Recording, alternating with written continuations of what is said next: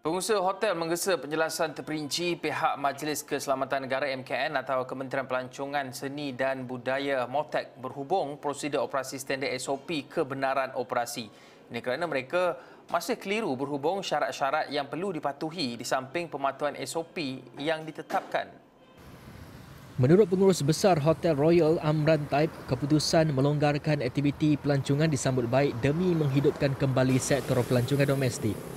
Kebenaran yang diberikan menyebabkan kita ni dapat back to business, back to business untuk menerima kunjungan-kunjungan tetamu yang nak makan dan juga untuk menginap di hotel. Cumanya sekarang ni hotel-hotel kebanyakan di Pulau Pinang juga tertanya-tanya sama ada dari pihak hotel sendiri, pekerja-pekerja hotel tu adakah dia kena full vaksin ataupun satu dos saja.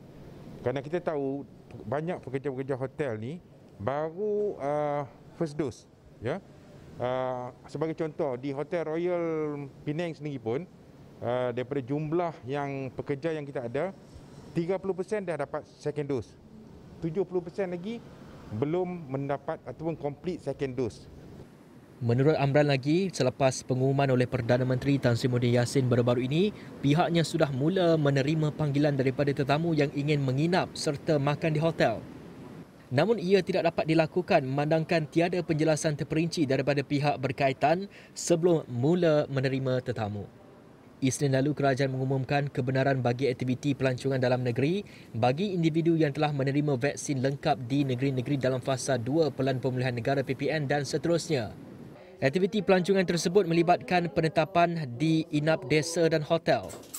Bagaimanapun, katanya terdapat beberapa syarat yang perlu dipatuhi oleh pengusaha premis serta pengunjung bagi aktiviti berkenaan selain pematuhan SOP. Pulau Pinang berada dalam fasa 2 Pemulihan Negara PPN bersama-sama Perak, Pahang, Terengganu, Kelantan dan Sabah.